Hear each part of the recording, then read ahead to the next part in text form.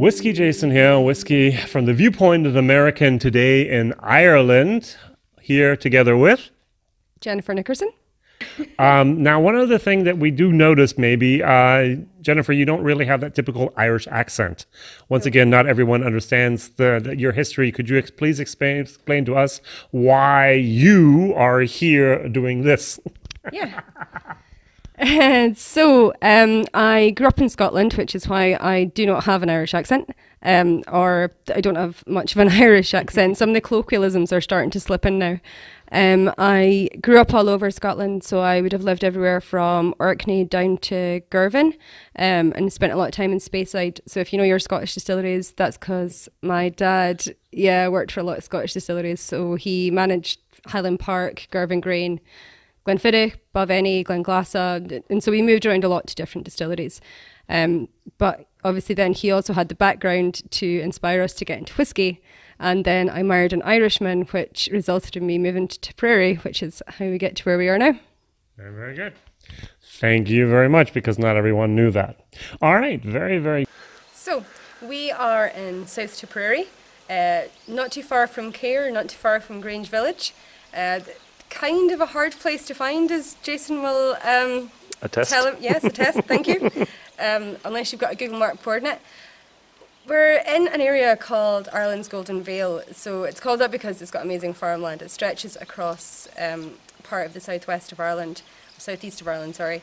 And it is an area that's called that because in the summertime, when the crops start turning gold, there's whole fields around here that are just golden in colour. It's I'll show you in a little minute. We've got our spring barley just planted at the back there, and it's going a gorgeous colour right now.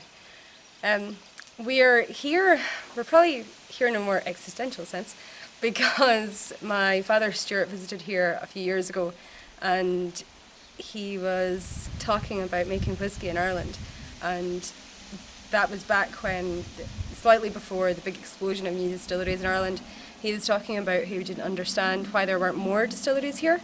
We've got great land for growing barley, down here in Tipperary, it's really famous for water. Mm-hmm. So we essentially had the main ingredients for making whiskey. We've got a fairly temperate climate that's similar to Scotland, but a little bit warmer, so great for maturation. And he just didn't understand why there weren't more distilleries. And he thought it would be a really good idea if we started our own whiskey distillery. And he's hugely passionate about whiskey. So we looked at it. I was working in KPMG at the time, so I was living up in Dublin. And my his family have been here for about 200 years. So they've been growing barley for a long time. And Liam was always thinking the past few years about how they could diversify the farm out. And it just seemed like a great opportunity to do something where we were uniquely qualified to do it with Stuart's experience. I wouldn't have been able to even start on this without him. And we also had kind of a great background in growing the raw ingredient, and so it just seems like a complete no-brainer. Like, why wouldn't we start making whiskey here? So it takes longer than you would think. We are at planning stages, and I'll show you some drawings for the distillery that's planned. But we already have some of our casks down. They should be arriving. They would have been arriving today, but unfortunately been delayed for a couple of weeks. But they are distilled other distilleries from grain that we grew here on the farm. And I'll let you try some, but for a start of grain, we're delighted with them. So we are standing just on my right-hand side, your left-hand side. Down at the very bottom there, you'll see a small cottage. That is where Liam's dad grew up, and where his grandparents lived before that, and their great-grandparents before that. This is the current residence built onto the side of that cottage, and right next door is the barn where we're going to be keeping our casks.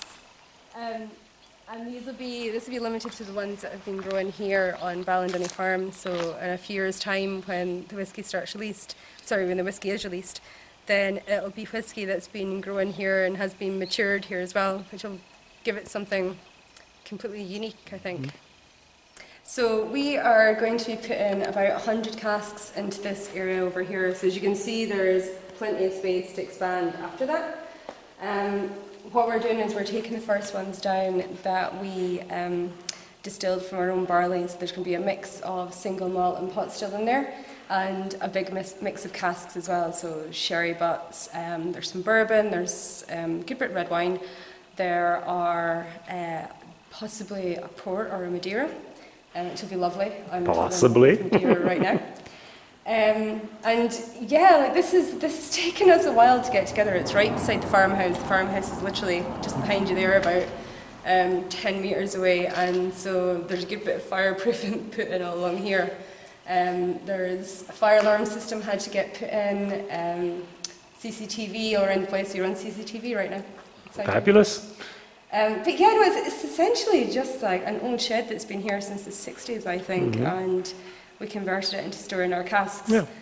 You know yourself, like maturation has such an effect on whiskey, and so although the stills aren't in yet, having it somewhere, having it in the same place that the barley was grown, I think is going to make a real difference to the whiskey eventually. There's a fair bit of ventilation, and we've done our best to control all the holes where vermin might get in. But as you can see from a quick look around, there's still plenty of airflow through. It does get warm. Like this has been a remarkably warm Irish summer, and you can feel it yourself. It is warm in here, yeah. But the floor is only partly concreted. The majority over there, there's no concrete, and so that's going to help a little bit with regulating temperature in here. Excellent. So spring barley, I suppose, is not everything when it comes to whiskey, but it's hugely important. It's the raw ingredient. It's where the essence of your spirit is coming from. Now that essence is going to be influenced by the shape of your stills and by the hardness of your water and by the type of yeast you use, but essentially a lot of what goes into your initial spirit before it goes into the barrel is coming from here. So this is taking up nutrients from the ground that's unique to Tipperary, that's unique to even this field. So like this field, we have spring barley in, there's another field just over there behind the trees, and those fields are slightly different in themselves. Even across the field you'll get areas that are slightly different. So our field will be slightly different to one that's in North Tipperary, it'll be completely different to one that's in Carlow, it'll be completely different to grain that's brought in from abroad.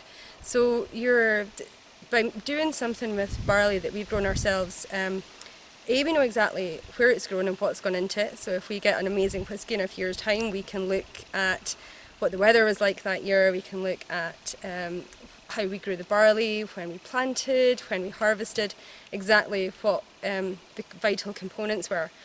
And we can also, we're also doing something that's uniquely ours. So we're taking this and we're watching it all the way through, and when it comes out the end, we're giving people something unique. It's a spirit that can't be replicated, that can't be reproduced anywhere else because it's from our land. And we're going to talk a little bit about the spirit here at Tipperary. Please explain what you're going to talk about. I don't think Jason actually knows. No. So what we've spoken a little bit about my barley already, and what we do right now, because we don't have our stills in yet, hopefully by next year. I'll be so relieved. What we do is we dry our barley, store it, malt it, and then take it to be distilled elsewhere. I'm not sure I'm allowed to say both the distilleries that are doing it for us, but we have 2 distilleries that have distilled grain for us so far. One has distilled a single malt, and the other one has distilled a pot still. It was a 50% malted, 50% unmalted. Yeah. So you malt yourself? No, I wish we malted ourselves. The first batch we did, there was no one in Ireland that was small enough to do it. It had to be at least 100 tons. We only had 50. So we had to put it in a trailer, go to Scotland, get it malted in Scotland and bring it back again. There has since been set up an amazing guy who does craft malting, and he malted, he was doing it in batches of, I want to say 10 tons. And so he did about, I think he did 10 tons malting, 10 tons unmalted, and then we sent that up to the guys. I'm not meant to say that, am I? Nope. You sent it up to the guys, up to the guys. You only said up to the guys. Yeah, we sent it up to the guys. And from Tipperary, everything's up, by the way. Yeah, we're in the south. we sent that up to the guys, and the guys distilled it for us. And it is, I think it's pretty amazing. Okay. I can tell you which one's single malt and which one's pot still, or you can pick your favorite and then find out. I'm going to pick my favorite and then find out.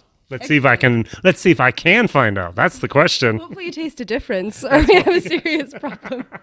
Well, you don't have the problem. I have the problem. It's my sensory perception here that's going to be tested. Great. All right. So. Okay, so we've got 2 sets of glasses. One of them, oh, sorry. Why don't you can do it? One of them has a Tipperary logo on it. One of them is blank. Thankfully today I didn't pick up someone else's branded glasses. I've done that before.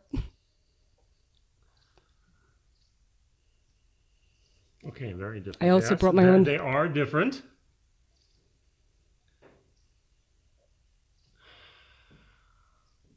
But still, I'm wrong.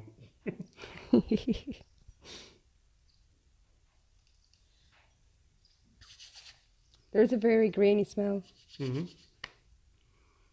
Now, just so I can say, I've never had pot still whiskey moonshine, white dog, straight from the still. So this is also for me a first in my life. All right. So very, very good. So I identified incorrectly, I think, that this is the pot still and this is the single malt, correct? Without the label. Yep. So yep. What is yep? That's a single malt. That is a single malt. All right. That's more grain forward. It is more grain forward. Okay. The other one is it's definitely very. Apologies, I'm chatting away without the microphone. No. It's definitely very grainy, whereas the other one is a little bit chewier. Yeah. I think a little bit oilier. Yep. Even on the nose, it's quite oily. Yep. Okay, so keep on talking if you'd like, and I'm going to try the two, and I'm going to see if I can differentiate. Yeah. Like I think I don't think the things that you would expect to be different are different in them. Like I would have thought that pot still would be grainier, and I don't think it is necessarily. Mm-hmm. It's more of a textural difference. There's definite difference there. Oily. Yeah. Mm-hmm. Really oily. Yep. And it's something that you see in pot stills generally, but it's just kind of funny that you like. I never try pot still in that form. Yeah. So this is also for me the first ever to have that possibility. Now, not everyone understands what pot still whiskey is. Not everyone knows all about Irish whiskey. Could you please explain that? What's that difference really? I could. I'm going to preface this with the admission that I hate the term pot still whiskey, because I think it could have been called mix mash. It could have been called a realm of different things, but it's not. It's called pot still, and we are where we are. Pot still whiskey is a mix of malted and unmalted barley, and then I think it's up to 3% of a different grain. So let's say wheat or rye or anything. The enzymes as well. Yeah. So and the issue, as Jason kind of alluded to there, is that it's far easier to distill malted barley because you've already almost kick-started that process, whereas it's far harder, and quite often enzymes are needed to distill unmalted barley. And as you can see, you also get a slightly different flavour through from the unmalted barley. This is a 50% malted and 50% unmalted. I think I mentioned that.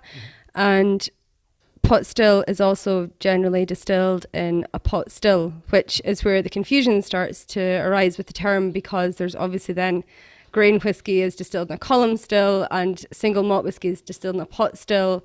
And then when you start talking to people about pot still whiskey who haven't encountered Irish whiskey before, they tend to think you mean that it is whiskey that's distilled in a pot still, and the whole thing gets very confusing because we're all talking about different pot stills. So that's why I dislike the term slightly, but it's the term it is. Terminology is something we're not going to create at the moment. Yeah. So we are here in Tipperary, but actually the new distillery will not be on site. It's going to be someplace else. Tell us a little bit about those dreams and those plans. Yep. So we are building on the site of Dundrum House Hotel, which is about a 25-minute drive from here. It's 10 minutes from the Rock of Cashel, if anyone's been to Cashel and has done the tourist activities down there, and about 10 minutes off the motorway as well, so it's nice and handy. We were looking for investment for a distillery on the farm. We initially had planning permission here, and we got chatting to the guys that now own Dundrum House Hotel, and they were interested in a distillery on site.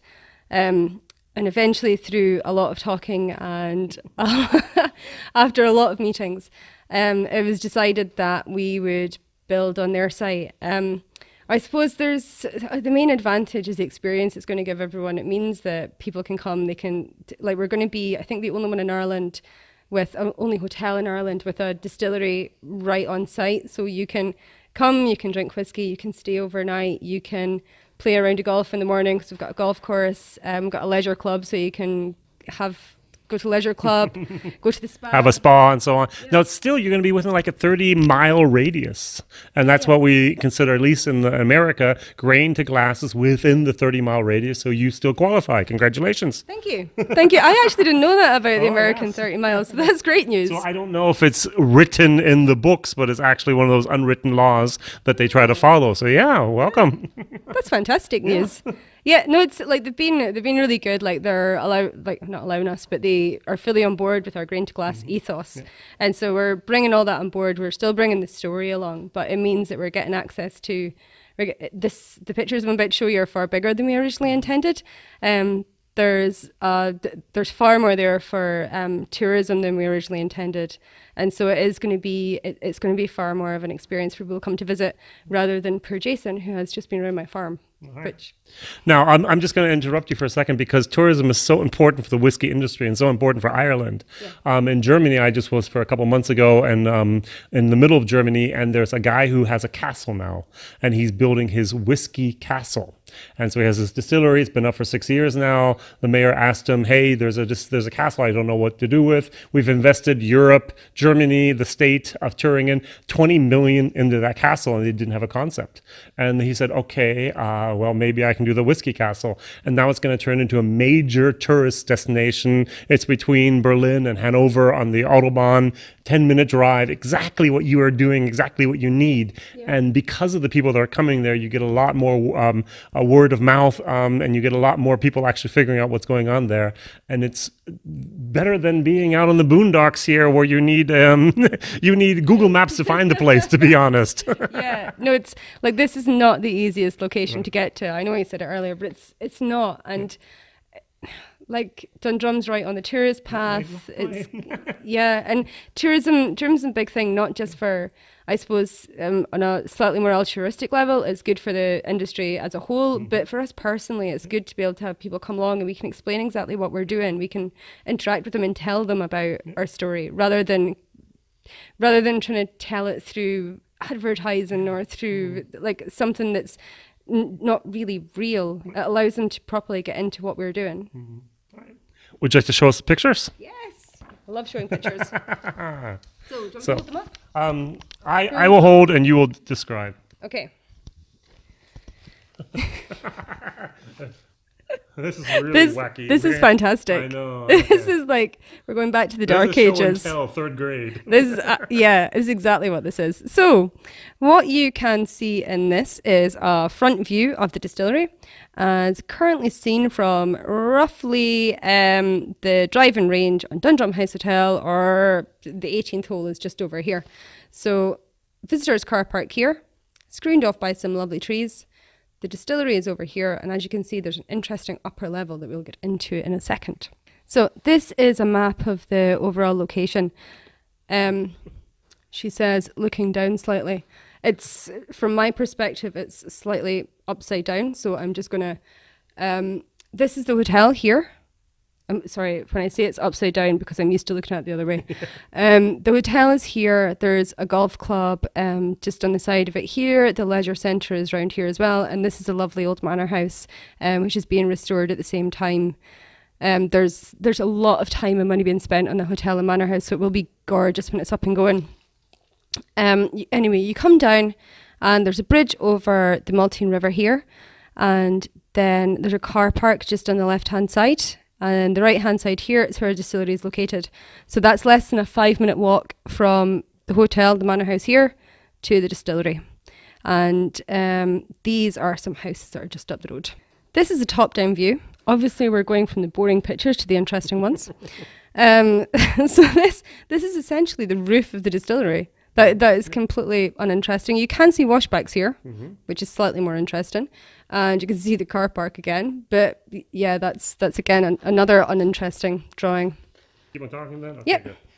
Good. So, yes. Yeah. So this is a visitor's car park here. And this is the entrance. So you come through, this is the reception area in here. And then you come through into the circulation centre and the tour intro centre. So that's where we'll be telling you about a bit more about the farm in case you're not getting to visit it. We'll tell you a bit more about how we make our whiskey. We'll tell you a little bit about Dundrum House Hotel. All those sorts of interesting things before you actually start the tour. Bathrooms are on your left here just in case you're looking for them when you come and visit us. And then there's a lift up to the top floor which is going to take you into the area where we'll come onto the top floor to do your tour. Just to finish, down here though, you can see like all the slightly less interesting parts like our distribution room. Our boiler room is over here, our bulk effluent tanks, all that sexy stuff is all along the back here. Malt intakes, byproduct out, things like that. Really interesting stuff. But these are the bits that all the whiskey people are going to be interested in. These stills need moved around slightly, but as you can see, there's 3 stills here. There's a wash still, an intermediate, and a spirit still. There's a hot effluent tank just there. These are your washbacks out here, so there'll be 2 inside for the tour, and then the first 2 will be going outside, and then as we expand, we've got room to put out more. That's a processed water tank, which is, again is part of the slightly uninteresting stuff. If you can see here, that's our mash tun, and that's a conversion vessel. So if you haven't visited a pot still whiskey distillery before, because the unmalted barley isn't as easy to distill, you need a conversion vessel to start that process before it's distilled. So that's why that's in there, and we'll have the option to make both single malt and pot still whiskey. These are just offices, so all our back office stuff is down here on the one side. Tour tasting area here for where when you finish, and then all the production is around the side of it here. And upstairs we have some fun stuff. So we've put in a whole event space upstairs that you can book out to have your parties, and it'll hold about 100, 150 people. And there's an outside terrace with a bar here as well. So if you get remarkably good weather, as we have been recently, you can actually ignore the rain that came on there, Jason. If you get remarkably good weather in Ireland, you can stay out here on the terrace.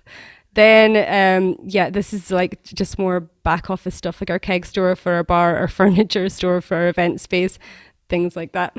Yeah, I don't know. This just shows, this is actually more of an interesting thing about, I didn't think about all the stuff that has to be done, but this shows our circulation. So for front of house and back of house. This one shows elevations. So this is one of the ones that has to be changed because as you can see, this, again, this probably isn't a whiskey thing, it's more a construction thing that I've learned, but I'm like, because the gantry level to view into the stills was going to be lower than this level, it was going to cause us problems with access, say for people in wheelchairs or had mobility issues. So we had to move, it was easier for us to move this gantry level up. So it was on the same floor. So anyone, so our tour will now run, so there's an elevator up, round through and just straight up on this level. And this is, all your viewers probably know that whiskey stills sit on stilts. So they're not just on the ground like that. So this all had to be tweaked slightly so that the stills were raised up. And so the gantry level was at the right level so you actually be able to look in, because right now your viewing hole would be there. These are all elevations. So that just shows it from the northeast viewpoint. As you can see, it's all glass here, so you can see through to the stills. This is our rear elevation, which is slightly less interesting. And this is a side elevation. So this is the one that you'll be viewing when you come down from the hotel, and it'll have that big glass area with the 3 stills and then the entryway just on the bottom left. Yeah, they're just gorgeous. Like this, we sent over a lot of pictures of old buildings and new buildings. And so, as you can see, we've screened it off largely from the hotel. So we didn't want to be something that was really imposing and really commercial on the grounds of an old manor house. But at the same point in time, we didn't want it to look, as you got closer, as if we were trying to be part of the manor house. So this is a bit modern, a bit different, but at the same point in time, it's not overwhelming the landscape because it's so well sheltered. Jason's getting very tired of all the pictures I have of my future distillery. This is what you'll see when you're inside my... You're still excited, though. I am. I'm so happy. Yeah, Like, no one else cares about this as much as me. I will be excited when I'm there. When it's finished. Yeah, this is actually just more pictures. You can move on, Jason, if you want. It's our distillery from different viewpoints and different aspects. This is an internal one from inside the event space. So as you can see, there's a lot of glass. It just means you can look out over the stills in there. And these are all the pictures that were inspiration for what we did. Exactly. Yeah. So you'll see there's a kind of mix of old and new, and we took inspiration from different parts of it. There you go. That wasn't too bad, was it? That was it. WhiskyJason here. Whiskey from the viewpoint of American in Europe, now in Ireland, together with Jennifer Nickerson from Tipperary Boutique Distillery Limited. Ciao. Ciao.